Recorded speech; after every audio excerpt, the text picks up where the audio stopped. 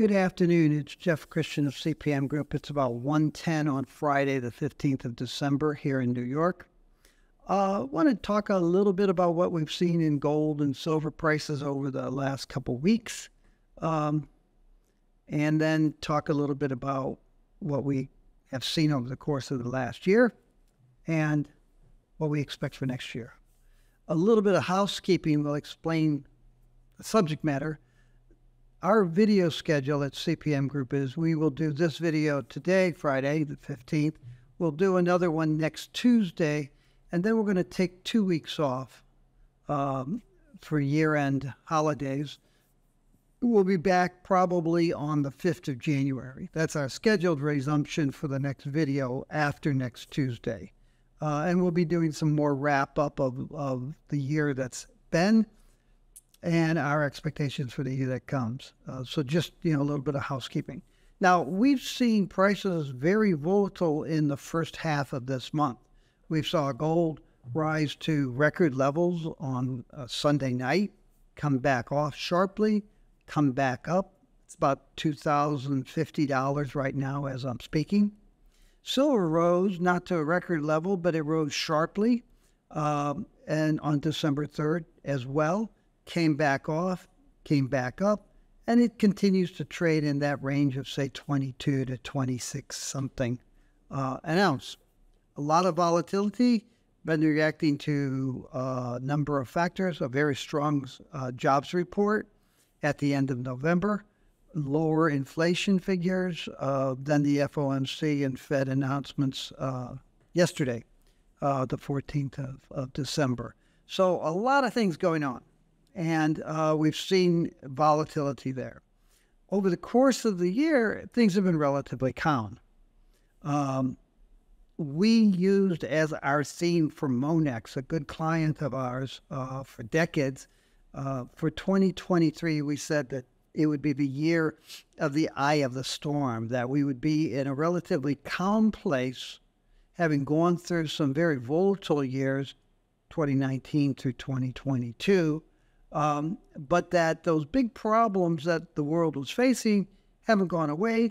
Some new ones have come, things have gotten bigger, some things have gotten better, but that we were looking at 24 and 25 as a year where we get out of the eye of the storm and back into the next storm. And we really think that that's going to happen. It was a calm year, especially for silver. Gold did rise to new record prices a couple times over the course of the year. But even within that, it was a relatively calm, steady way. In terms of the promoters, the world didn't collapse. The banking system didn't collapse. The dollar didn't collapse. The dollar actually moved higher. We had a couple small or medium-sized banks that had troubles in the first half of this year. The banking regulators took proactive actions and kept that from spreading. So it was a relatively modest factor.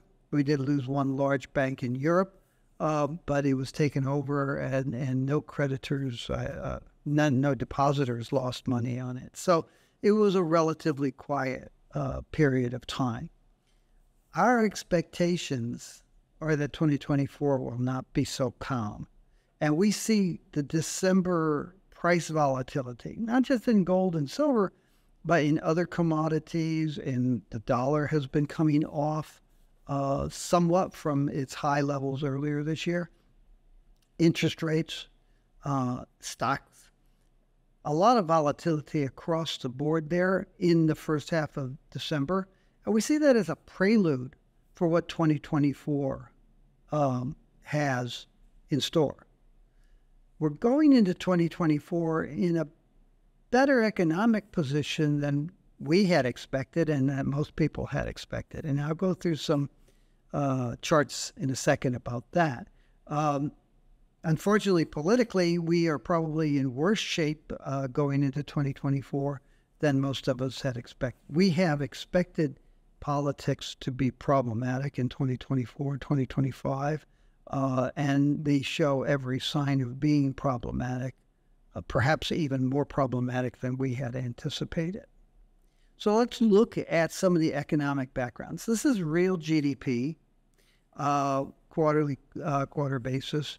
And you can see that real GDP, 5% in the third quarter. It's coming off a little bit this year, but it's basically in line with much of what we've seen, definitely since 2010, 2009, when we came out of the last recession with the exception of the 2020. And it's been relatively strong. Did have a quarter or two of negative growth in 2022, but it's been basically pretty strong. Our expectation, actually, the Fed came out with its expectation of 1.4% real GDP next year.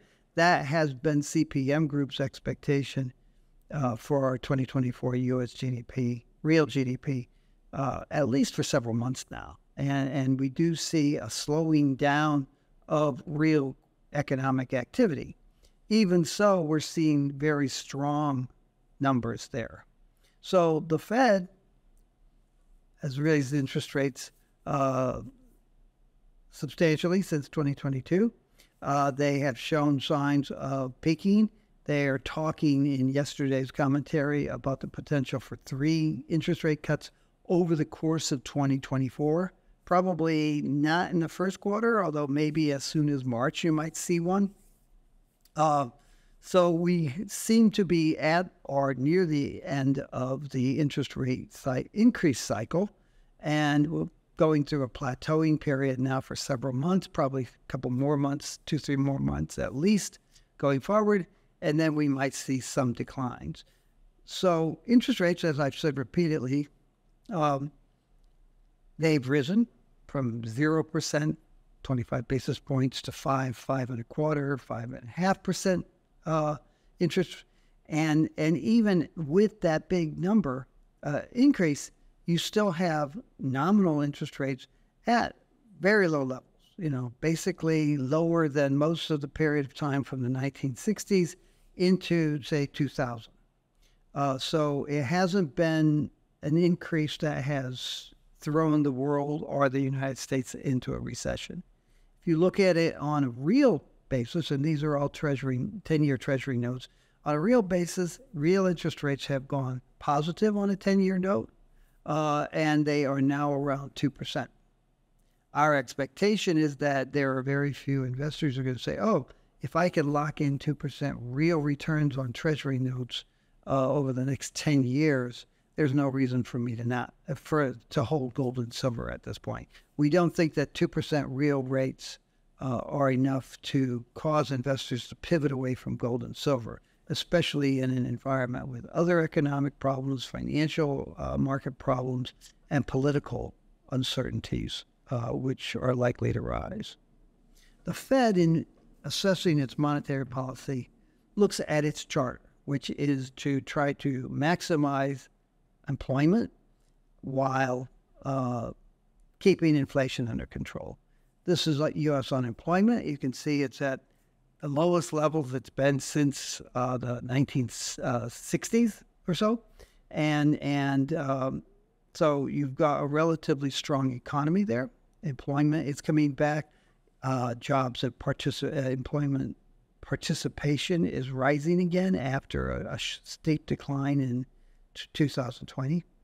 And the other factor is inflation. And, inflation, we have had a transitory spike up to 8%, and we are now back down to 3 or 4%, depending on how you look at U.S. consumer price inflation. So the Fed has been doing relatively decently. The economy's been doing relatively decent recently. That gives the Fed leeway to be more proactive in facing the challenges that we see in 2024. But as I've also often said, monetary policy and Fed policy and central bank policy around the world is secondary to fiscal policy.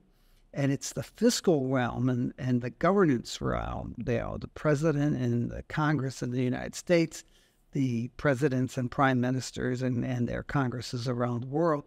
That's what really worries us going into 24. So we're looking for a more volatile 2024. We think the volatility that you've seen in the first half of December possibly is a prelude or an indication of what's yet to come. We may see things calm down over the next couple of weeks as financial markets around the world sort of wrap up the year. You could see some profit taking and some book squaring that could move the prices up or down. Yeah, with gold, we wouldn't be surprised to see the price come back down to $2,020 or so on that kind of profit taking after moving up sharply earlier this week and yesterday. And with silver, we wouldn't be surprised to see it come off a little bit too. We're not looking for any major declines over the next couple of weeks, but we're also not necessarily looking for further increases over the next couple of weeks. Once January starts, it's a different book, and we wouldn't be surprised to see a strengthening of gold and silver prices in January and February for a variety of reasons. That's all I have for now. Take care of yourself. Take care of people around you. Do something good for the world this weekend, and we'll talk to you on Tuesday.